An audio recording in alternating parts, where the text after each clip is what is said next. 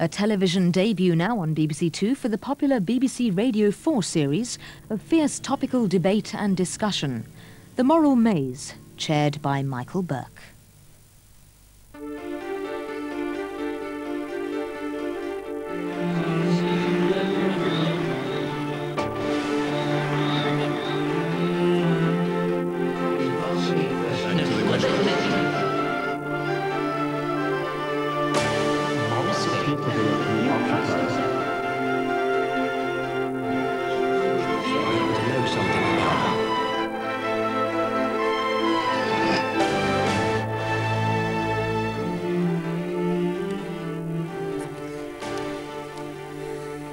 Good evening. Now that the possibility of nuclear war has receded, the greatest threat to mankind seems to be sex.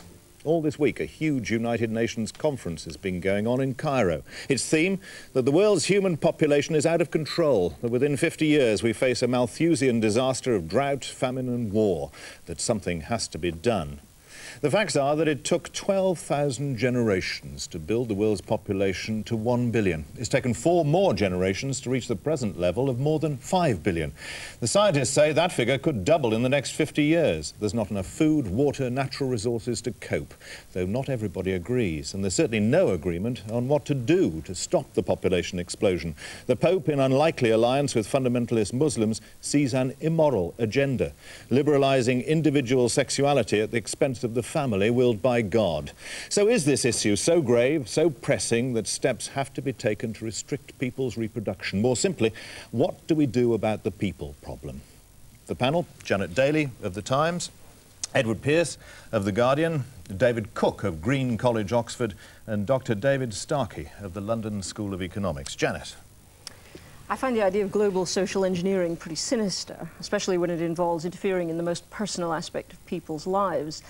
But I think there are also far too many ideological vested interests weighing in here into a discussion in what was really about the conflict between individual freedom and mass suffering. Edward? In the absence of population restraint, a multitude of people will lead lives not worth living. And lives not worth living are better not lived. David? We live in a world where there's a clash of values, and on the one side we've got the Western imperialism forcing the two-thirds world to behave in one way, and on the other side we've got a Catholic and Muslim alliance trying to push its particular perspective on people. David Starkey. Michael, have you ever noticed that when people say, I'm going to do this on principle, it's always when they haven't got a sensible reason? And it seems to me that papal objections to birth control and abortion fall exactly into this category. They are unreasonable. I would even say that the Pope's role, or that of his representatives at Cairo, is not only unreasonable, it is actually immoral. David, thanks very much indeed. Our first witness is Dr. William Oddie, a former priest, a commentator on social and religious affairs, who's somewhat cornered the market on the argument that there is no crisis at all. How so? Well, it seems to me that the population explosion doomsday scenario rests basically on 3 arguments, for all of which there's no evidence and against some of which there's considerable evidence. The first argument is that the world will not be able to support, so far as food is concerned, will not be able to feed the population that we're likely to have in, say, 50 or 100 years' time. The second one is that even if we do feed them, we're going to run out of raw materials, basic things like copper, iron, petroleum and so on. The third argument, and this has become an increasingly strong one with the ecological movement we've seen coming up with the environmental movement that got much stronger over the last 4 or 5 years, that population growth causes environmental degradation, and that unless we're actually going to if we want to avoid a total environmental catastrophe, we've got to cut the population back. And all of these three things you say are wrong? Yes, I think they are. Edward Pearce, your witness. Why do you say they're wrong? Well, let's take the question about population. You believe that, and food, you reckon that population can grow more or less exponentially and can be coped with by increased Well, it's not growing food. exponentially. That's the Malthusian idea, but it doesn't grow. It grows arithmetically. We've already heard the idea there's going to be a Malthusian. Can grow good and fast, and it hasn't been doing too badly since 1800. Sure, but it's not been growing exponentially as Malthus Well, how said many it would. billion have we got today, Mr. Oddie? Sorry? How many billion have we got today? Well, it'll be up to about 5 or 6 billion by now. It's 5.7. It's rising. 5.7 billion. The point so is, exponential or not, there's a lot of it. There's a lot of it. The point is that all reasonable estimates have said over the last 20 or 30 years that probably we can almost certainly feed the people who come. You're saying the food can grow. Let me just answer the question. Of course. I mean, the food supplies over the last 40 years, since the 50s, have risen per capita by 130% during a period in which the world's population has already doubled. But the population people like of the West World Africa, Bank... Just to interrupt one second, the population of West Africa is scheduled, according to figures I was looking at only this morning, to rise by 148% in a very short period. Well, I think we have to look at Africa as a quite special case in many ways. Firstly, most of the famines that have taken place in Africa have taken place for political reasons, not because of population growth. Warfare, government incompetence and so on. There's been almost no famine caused by population density. Don't too many people sometimes cause the warfare? Well, let's have a look, for instance, at Rwanda, which is claimed to have been caused by Baroness Choka, by excessive population. Not in fact, caused by Baroness Choka. Baroness Choka was speaking before... Oh, no, not by Baroness Choka. No, the fact about Rwanda is that the population of Rwanda, the population density is about half that of Holland. You know, I don't see the Dutch cutting each other's throats. David Cook, your witness. But in terms of population, you're a renegade Anglican, now a Catholic. You believe in spacing families. You believe in a natural means of controlling population. So the end is the same. All you disagree about is the means. I think we've got to have a very clear distinction when we're talking about the moral issues underlying all this, between family planning and population control. I have no objections whatever, as a Catholic, to family planning. I think we can talk about the details of it. I mean, I could recommend the Billings method, which is more reliable than the pill now. What is known as the dangerous period? No, well, the Billings, yes, the Billings method is now being accepted by the World Health Organization and by the British Medical Journal as being as reliable as the pill and without any of the medical problems associated with it. And it costs nothing. Hold on a second, David Starkey. Mr. Roddy, is there not, in fact, a little notion of what sin constitutes? Isn't sin in intention? Isn't the whole reason for debate on birth control that it's supposed to be sinful to copulate without wishing to have children? Now, what you're doing is you're saying that that really isn't the question at all. What we'll do instead is we will debate the number of condoms that can sit on a pin's head, which is very bad for condoms. Surely you are actually conceding that it is all right for people to have sex without wanting children, providing they use your peculiar method, which is a bit risky. I'm not actually bringing any argument of that sort into this particular debate at all. Then what are you doing? Well, I mean, you're putting these words into my mouth when have I ever said that? I'm trying to find a little We're talking logic. about the world's population. No, we're trying to find a little logic behind your position. Please, Janet. Well, what is my position? I didn't mention any of that. But you did advocate a particular method of contraception, Well, which, if you'll grant, actually requires a degree of sophistication on the part of the users that is quite unrealistic to expect. And I don't mean that wait a minute, hang on. I don't mean that in a patronising sense, but isn't it the case that Italy, for example, a Catholic country like Italy, has one of the lowest birth rates in the developed world?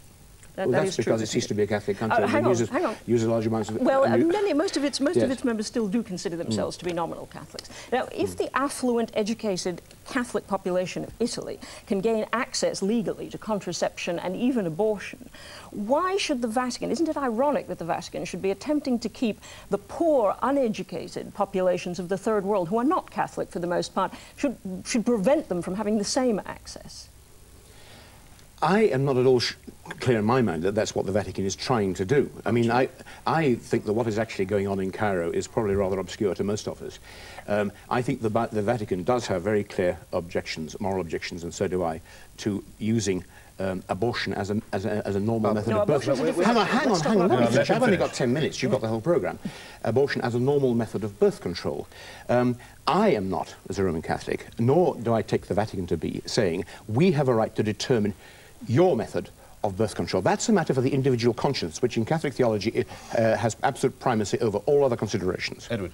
Let's shift it slightly. People have chosen to practice birth control by one means or another. Let's not argue the how. And the better off they have got, the more readily they have done this, right? Witness Italy, no longer Catholic Italy, as you rightly say. Now, suppose you are totally right, which I don't concede for a second, but that all the food is created and the people of Africa and the rest of it suddenly become affluent and have all the things of affluence and begin to practice birth control, buying evil black Protestant rubber johnnies. What will have been the moral purpose of what you've been about? Well, the fact that people pay no attention to you doesn't make your position immoral. There are lots of people in Germany in the 1930s who thought they were in a diminishing minority. Sorry, you're not comparing. No, of course I'm not. I'm making a point in a quick way, that's all I'm doing. But it makes your obstruction less morally acceptable, doesn't it? I'm not obstructing anybody. But the Vatican is, well, I don't actually claim that. I don't actually accept that. Listen, nobody has to listen to the Vatican. Oh, sorry, they have... No, they don't. They have engaged in the most what do you imagine goes on in us Catholics' minds? Sorry, we're you really suppose we're all brainwashed? We have no... about the Cairo Population Conference for the moment, aren't we? And we're talking about the very obstructive filibuster that has been engaged in by the Vatican on the subject of abortion and contraception. Right. Okay. The Cairo conference... Quick wrap-up from you, please, Dr. Well, the quick wrap-up, gosh, we've only just started. I personally think that anything that can be done to put a spanner in the Cairo conference should be done. I think it's the whole thing is actually unnecessary. It's generated by a wholly unnecessary panic based on a proposition which cannot be supported by the evidence. And I think that basically the only good it can do is to arrive at some sort of vague resolution which everybody will ignore, as they will in any case. Dr. Oddie, thank you very much indeed. Our next witness is Diana Brown, who's chairman of Population Concern. You heard Dr. Oddie, Diana. According to him, the crisis itself doesn't exist. All presumably a liberal conspiracy, with you presumably personally part of it. How do you react to that? Well, I don't want to spend a lot of time on the whole problem, because I think most people agree that it does exist. Just one figure alone, that it has been estimated that man now has appropriated about 40% of photosynthetic product. That leaves 60% for all the other species. Now, if we're going to double our population, are we going to double that? Can we double it? There are actual biological limits for any population, whatever it's a population of animals, plants, human beings. And we've reached it, or we're about to reach it? I don't think anybody knows, to be perfectly honest. There are a lot of worrying signs, like shortages of water, soil erosion, and so on. But I don't think anybody really knows this. It is very worrying whether we can go on as we are. And basically your case is we don't want to get to the point where we find out. I mean, population is not the only problem. There are problems of consumption in the developed world, which are just as serious. I'm sure we'll definitely touch on that as we go on in the programme. David Starkey. You obviously heard William Oddie mock the seriousness of the situation. You heard too Janet Daley threw a charge of hypocrisy against him for the simple reason that most Catholics in the developed world certainly use contraception, and quite a lot of them coming over on boats from Ireland to Britain use abortion as well. Yes. What about another thing? How serious do you think the whole Catholic ambiguity is? How far would you accept that charge of hypocrisy in the Catholic position? Oh, I'm sure they're not hypocritical. I'm sure the Pope very, very strongly believes in his position. Yeah. But in today's Independent, there was a very good line that the Pope is probably the only world leader who doesn't have to worry about Catholic opinion, because the majority of Catholics are not with him. But, right, well then granted that, doesn't it get even worse that what we have here is the Pope assuming this role? Why is he assuming it? If he's not even speaking for Catholics, what is he and his, or rather what are his representatives doing at Cairo at all? Well, the Vatican has an anomalous position. It's the only religion that's represented as a state at the UN. This has caused quite a lot of resentment, I think, among people who follow other religions. Can I just pick up this point about the responsibility, if you like, of the developed world, of the West, of however you choose to describe it? Do you feel that we in countries like this one bear a responsibility for this sort of situation? I think that we're all part of one global community now. I think our world has changed, and I think that means that we cannot hold ourselves aloof from what's going on in developing countries. So what do you... We have a responsibility to help with all kinds of development, not just to do, for example, with family planning, although family planning has been the Cinderella of development.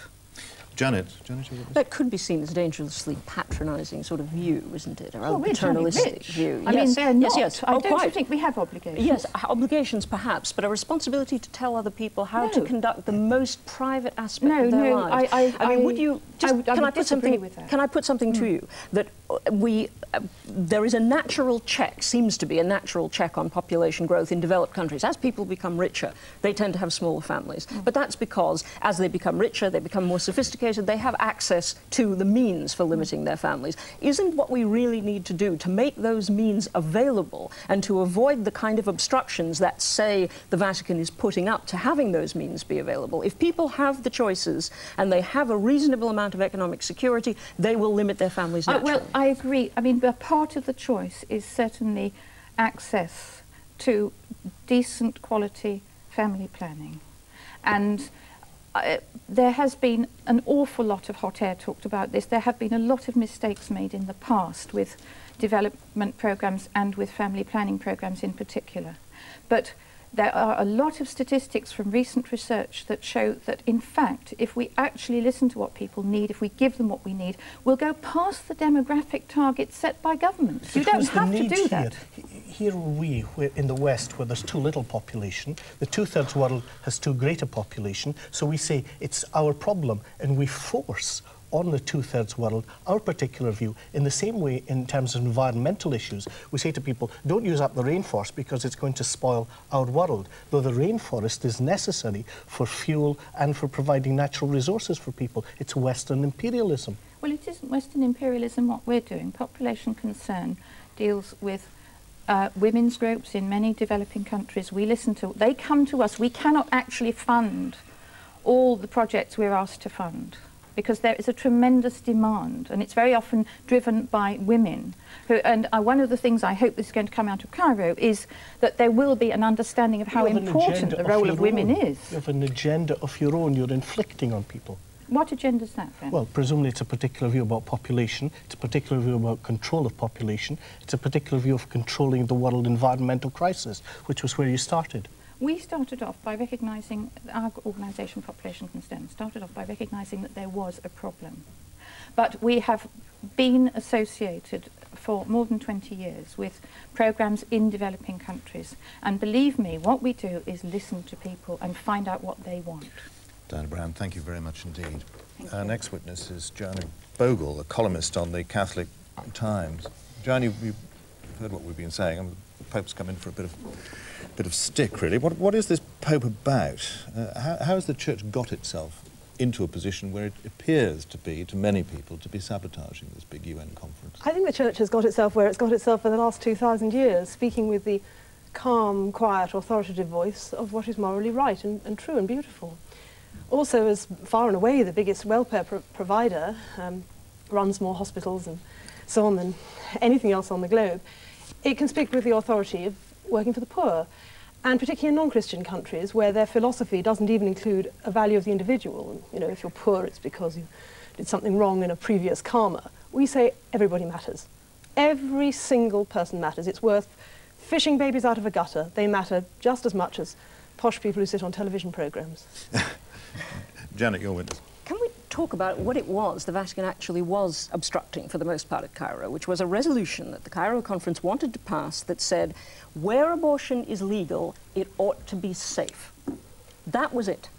Now, do you really feel that the Vatican did a credit to itself by obstructing a resolution of that kind? Oh, yes, it made me very proud to be a Catholic. First, because the Vatican, you know, has had 2,000 years of experience on this, and we know in the Catholic Church, when people twist words, abortion is never, of course, safe for the baby. She is always killed, and it mostly, alas, is she. It's the little girls that are being aborted in China and India in vastly more proportion than the boys.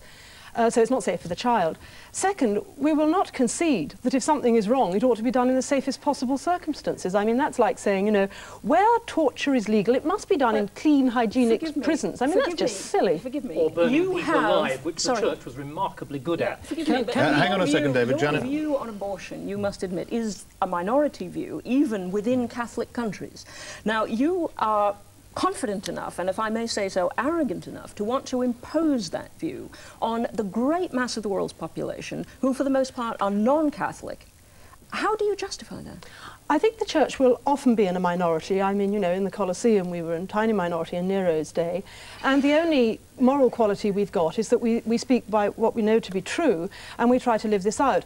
But what is interesting is that, of course, there is a sense in which there has been an almost accidental sort of strategic alliance with Islam. And I always think it's funny because people say, why don't all the great religions agree instead of having wars? And that's true, they should.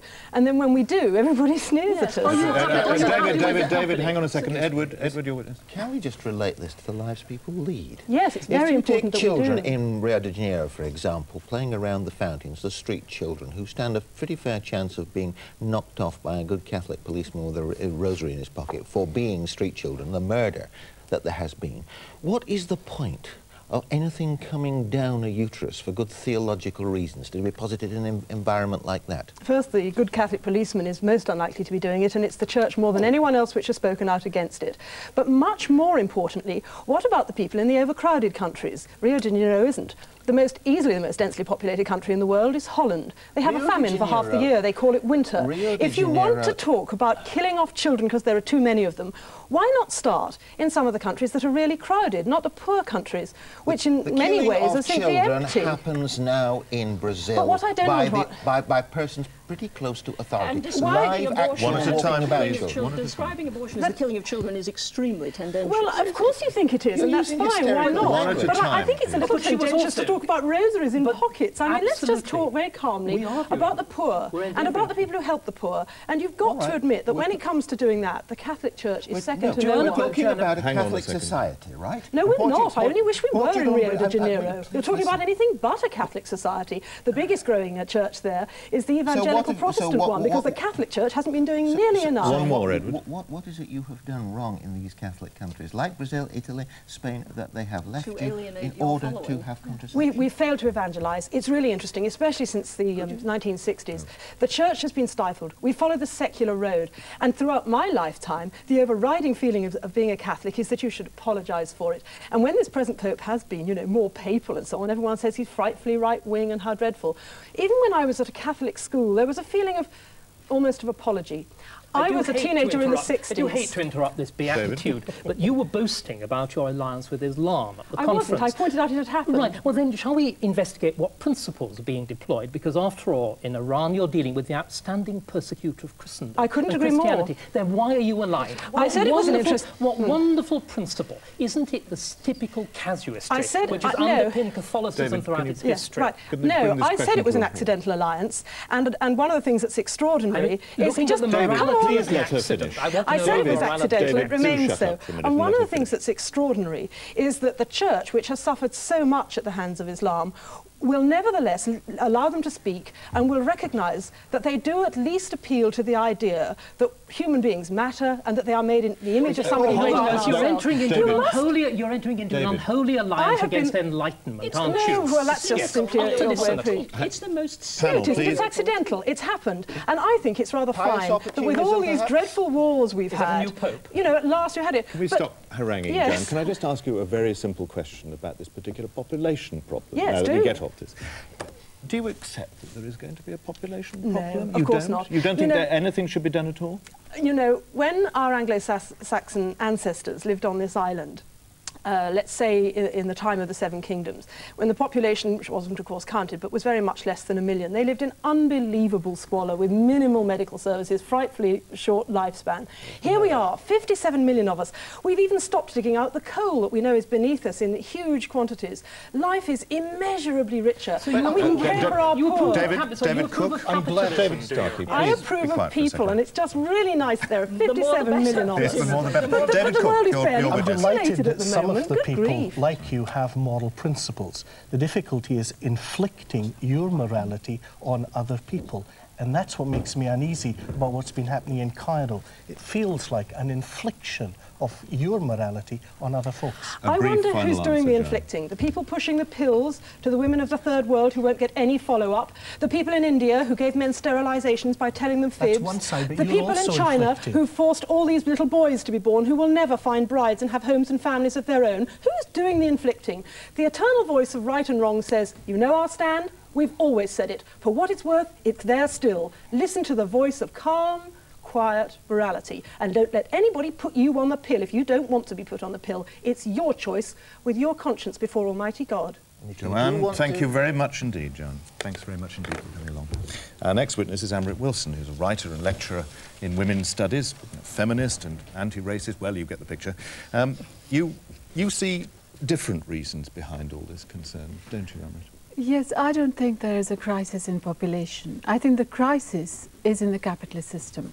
I think it's because there's massive unemployment in most advanced developed countries, because there's a fear that the resources of the world will no longer be mainly available to the few highly developed countries, as they call themselves. So you say this is... yes, I think that there's a capitalism fear. as the villain?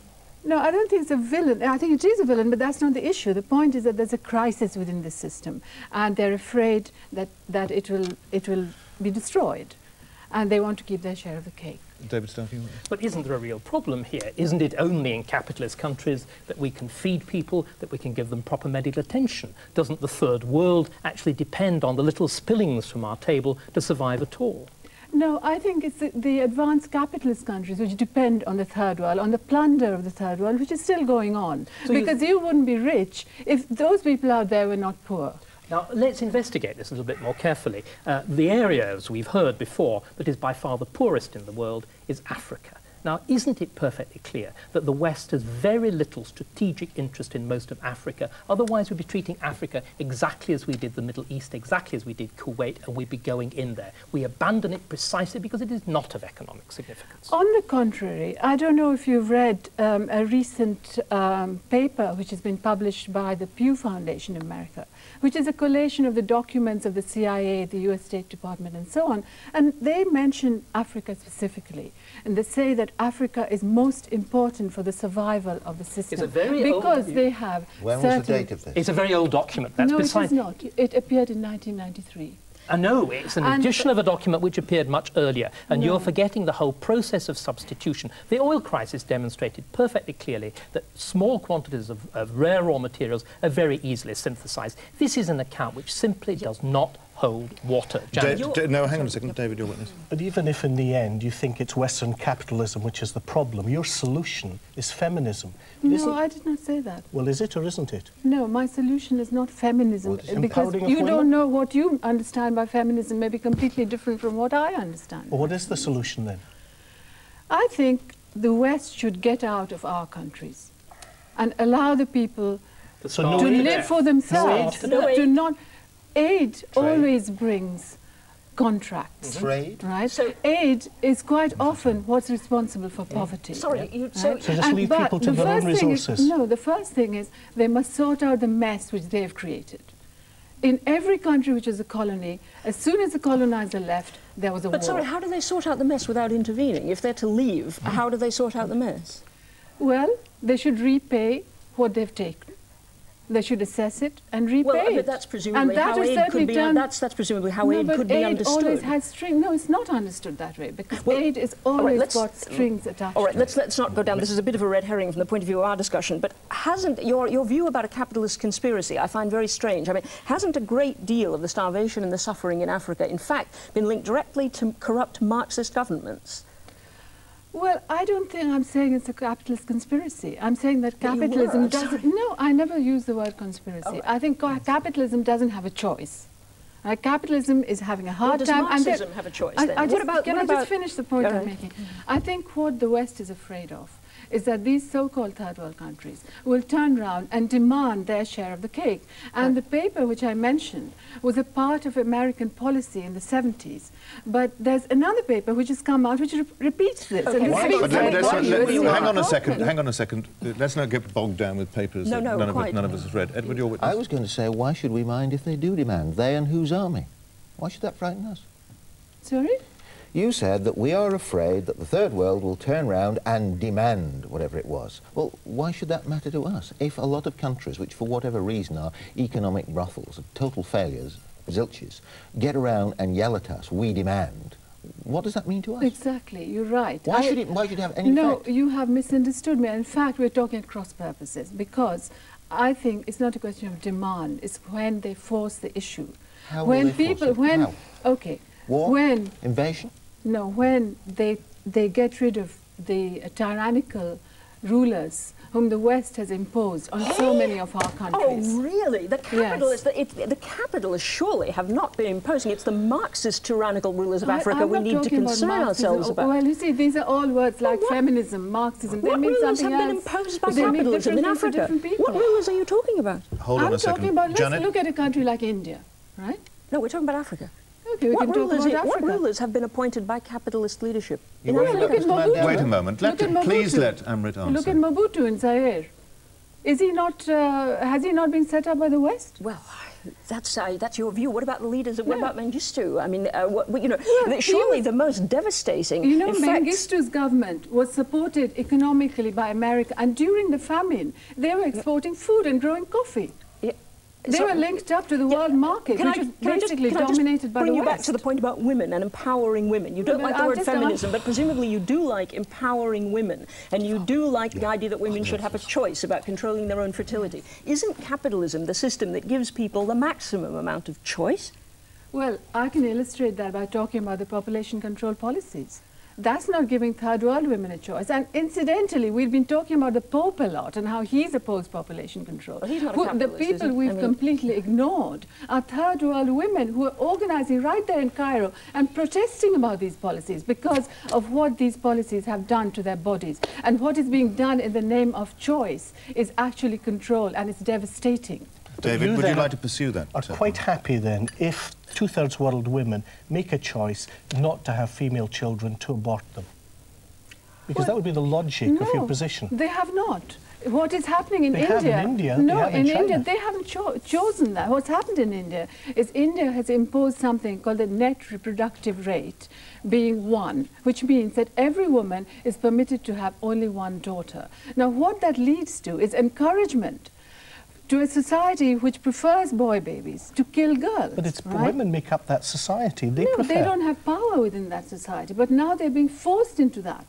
But Even more. if They there don't is have no power power within that already, society. where is this power going to come from? How are we going to bring about this revolution if we simply withdraw and leave it to their own devices?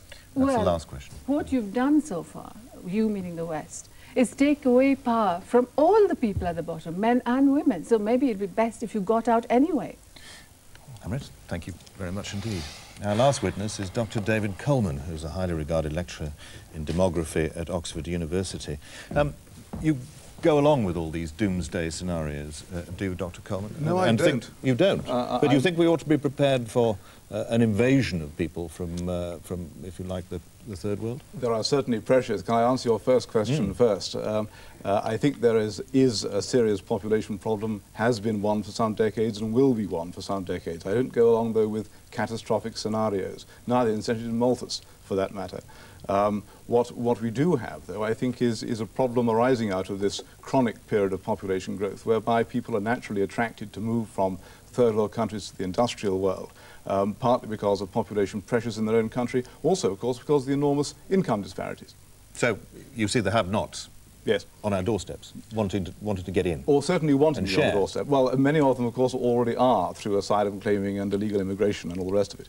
David Cook. Am I my brother and sister's keeper? And if I am, how far does that go in my responsibility to others?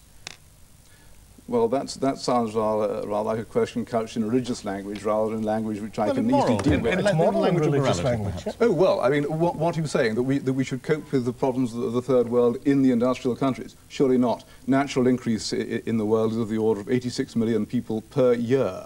But do we have a moral responsibility to give aid, to help people? Oh, giving aid is a different matter, but what I'm saying is that there is no possibility, either in reality or in terms of political practicability, of accommodating the needy of the third world in the industrial countries. There are simply too many of them. There are 5.6 billion people in the world already. There are going to be 3 or 4 billion more in the next 20 years or so. Almost all of that increase will take place in the third world. Third world problems have got to be solved in the third world, not in Europe. Aid, yes, of course, but aid is not a shortcut to solving the problem. So what do you imagine we will have to do, if you like, to protect ourselves and our way of life from an uncontrolled influx of people who are hoping to share in what we've got? Well, I think the point which I would make is there are no easy options. It's often said, oh, well, we must mitigate population growth, we must mitigate economic inequalities by means of increasing aid and trade and all that. Yes, excellent, easily justifiable on their own merits, never mind the population effects. The problem is that it will take a long time for that sort of help to make any serious difference whatsoever, either in population growth or in the economy. In the meantime, if it is the case that there are arguments for keeping uncontrolled immigration out of the industrial world, and I think there are, but if there are, then the consequence is that the populations which vote for those, for that policy, are going to have to take some hard options in paying serious economic and political costs in doing rather more than they are doing at the moment.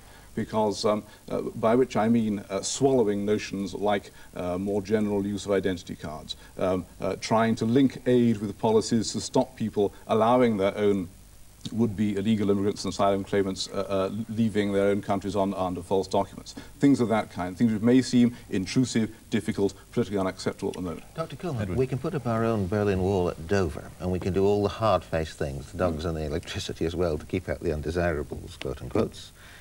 But you wouldn't be happy merely to doing that.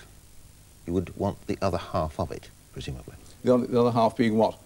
The rest of the world, aid, trade, what we do to grow food for the world? I wouldn't dream of arguing against aid and trade. In fact, I'm strongly in favour of free trade and aid. I appreciate you said that. What I want to do is to press you on to real hard specifics. If you're going to ask us to say we will live with a draconian regime of exclusion, I'm going to ask you what major sacrifices you think it right and proper for us to make out of the taxpayer's pocket to become major contributors to world food production, for example? Well, I'm not actually a fiery crusader in this matter. I don't believe there will have to be draconian measures. And I don't believe either that we have to try and stop immigration.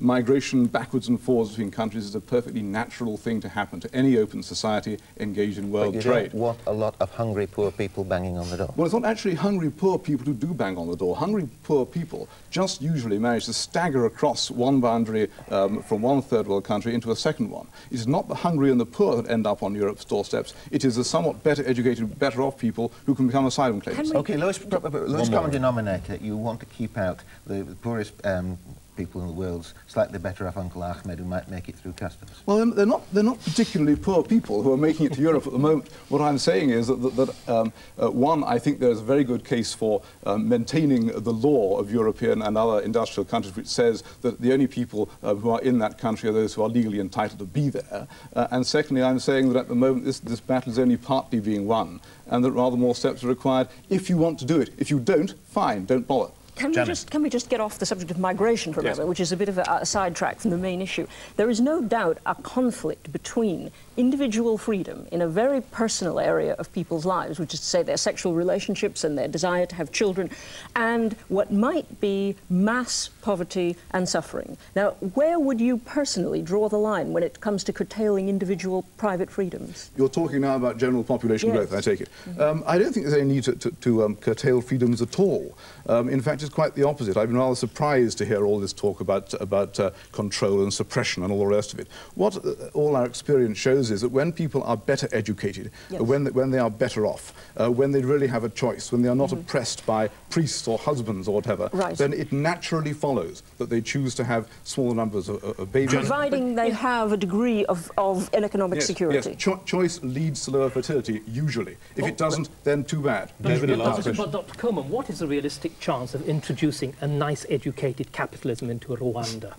Oh, well, the capitalism hasn't got to be there. The curious thing is that there are substantial declines in the birth rate in some of the very poorest countries of the world, most spectacularly Bangladesh, merely as a consequence of the diffusion of knowledge and opportunity for access to birth control. You haven't got to have the development, rather to everyone's surprise. Dr. Coleman, thank you. Thank you very much indeed. Thank you. It strikes me, panel, that there are two questions here. First of all, is there a problem? And second, what is morally justifiable in dealing with, if there is? David, I think there is a problem, first of all? Yes, I think there is a problem, but the chances of finding a solution which are morally acceptable, given the moral difference between these two sides, is enormous. And what did you make of some of the people who who spoke to us. Well, Dr. Oddy, for instance, did you go along with his... I think my difficulty is I have no problem with people having a very strong sense of morality. I'm all for that. My unease is inflicting the morality. And what I find from the Catholic wing and from the population wing is both sets inflicting their morality on other people. And that seems to me less than coping with the issue. David Starkey, you go along with that? No, there isn't. With the idea of a problem, first No, there isn't a problem. There are several. In fact, there are two substantially distinct problems. In the West, our population is arguably beginning to fall, but we consume more and more resources per capita. In the Third World, or sections of the Third World, and particularly Africa, it is rising, and it is rising relentlessly. And I find Dr. Coleman's last remarks in a sense, deeply disturbing, because the whole sections of Africa where it seems to me that the willful attempt at introducing modernity by, for example, medicines, which enormously reduce child mortality, but do not make more resources available. There's a deep irony. Well, there's a deep irony. Save children? Well, perhaps that we begin consciously to re-ruralise these countries, that in a sense, maybe Amrit is right, that this patchy Western intervention, with all those motivations of those nice Catholic missionaries, may be ultimately disastrous. Edward? Re-ruralise, that's a lovely expression, isn't it? Back to the Stone Age, presumably. The bit of the argument that we were in serious danger of losing, I'm trying to get into it at this point, is that the argument is for availability. That is to say, not coercion, Chinese style, Mrs. Gandhi style. We're talking education where we can get it and availability of the means. And all evidence seems to suggest that given women a chance, they will grab it with both hands and they will be right to do so. Hang on. Let me just fit this into it, to the rest of it. What David's saying about Africa, I don't think you can re-ruralise it. They tried it in Tanganyika and it didn't work. It's called Use Your Mayor and it was a disaster. Now, what you might say is this. Population control and availability of contraception is a holding operation in that interim in which you hope you will persuade people to a more efficient production of food and better use of resources. But you don't, as the Catholics do, and as William Oddy was doing, treat them as if they were options and alternatives. They're not options and alternatives. Janet? The re-ruralising aspect is very significant here because it seems to me that political organisation, political leadership is absolutely crucial to this question. What was happening in a great many countries in Africa is that peasant rural populations were being deliberately, quite systematically starved, rather in the way that Stalin sort of starved out his peasant populations for political reasons. What we have to do is empower individual people to be able to make their choices. They have to have a degree of economic and political security before they're prepared to limit their families. But hang on a second, David. David Cook, but meanwhile, before you get into this lovely situation... Yes, what you do first. How far... Yeah. You're an ethicist. How far is it morally justifiable? How far is it morally justifiable to actually control people's reproduction, maybe people in other countries' reproduction? I don't think we can. I think Janet is right that we should give people the choice. What worries me here... What carrots can we... If it's not sticks, what carrots is it morally right? Let David finish, please. Well, I think that in terms of carrots, if I were a Roman Catholic and believed as Roman Catholics believe, then the prospect of obeying God's will, the prospect of eternal life would be a sufficient carrot. If you don't believe in that, then there's a different sense. What worries me, though, is that the whole emphasis is their problem. The problem begins with us, with Western consumerism, and we have got to live more simply so that others can simply live. Oh, that's a wonderful thought. Yes. What does that actually mean? It means that we have to look at our particular patterns of consumption. And because one at a time. We use Africa to produce kiwi fruit for our table. We get them to change their basic kind of production system for our benefit. And if they were to grow their own basic kind of material, then they could live and then they could have a reasonable... That's proper re-ruralisation. Exactly the opposite. Very short, exactly the opposite is the truth. The only chance that these countries have of growth with moral decency, with proper conditions of life, is if they're incorporated in international trade and international capitalism. And the problem is that their cultural values and their society and their economies totally militate against that. David, that's it. That's it for this week. We'll be back next week at the earlier time of 11 for another trip into the moral maze with this unruly bunch. Until then, goodbye.